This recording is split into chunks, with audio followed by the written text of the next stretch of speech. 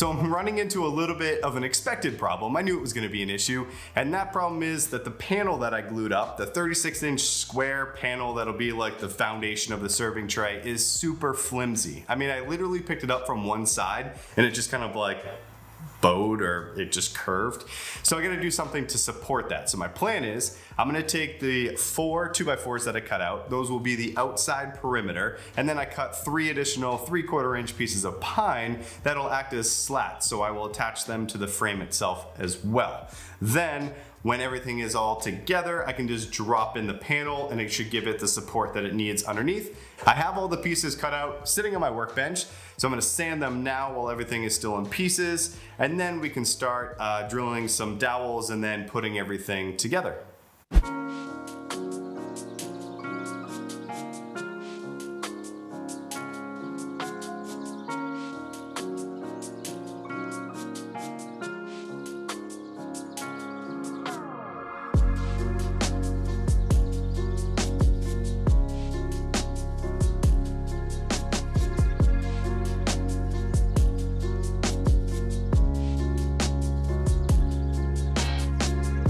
So the dowel max can be a really nifty and great useful tool, but it can cause some confusion, which it did for me. And I drilled these all in the wrong places because if I set this back up, which it's supposed to be like this, the holes are on the bottom when they should be right there. So I'm gonna have to plug those up with some dowels and re-drill the holes.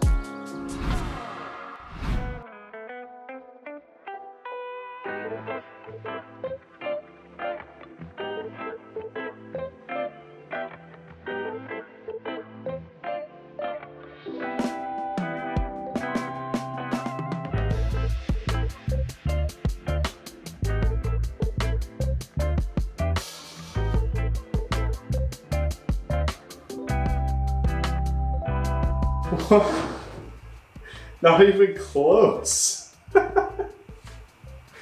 What happened?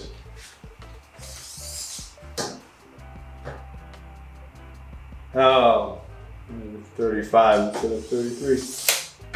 All right then.